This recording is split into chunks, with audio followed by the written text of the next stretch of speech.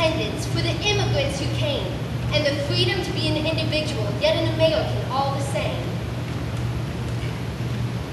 From Jamestown to James Monroe, we need the letter J. If not for Thomas Jefferson, where would we be today? K is for two kinds of kings.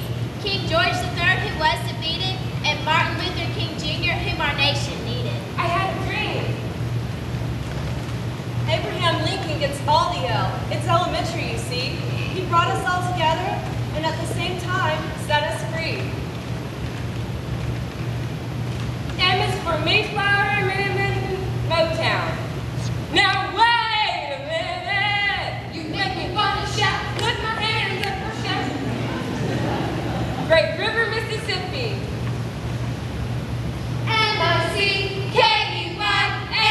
NICKUYMOUSE. N is for NASA and Neil Armstrong, who reached the moon to find that it was one small step for man, one giant leap for mankind. The OK Corral, the Oregon Trail, always one of the best. From the yummy Oreo cookie to showdown to the omelette. P is for the Pilgrims and Rosa Parks who began newfound freedom plans, and Philadelphia, Pennsylvania, where it all began. Q is for the quill that John Hancock used to place his quite creative signature in the most important space. R is for Mount Rushmore and the ride of Paul Revere. The British are coming, the British are coming. President F.D. Roosevelt that served over 12 years. S is for the Stars and Stripes, a symbol of our states. For Sitting Bull and Samuel L. Clemens, better known as Mark Twain. A T is big as Texas for Thanksgiving and the telephone. Hey girl, how you doing?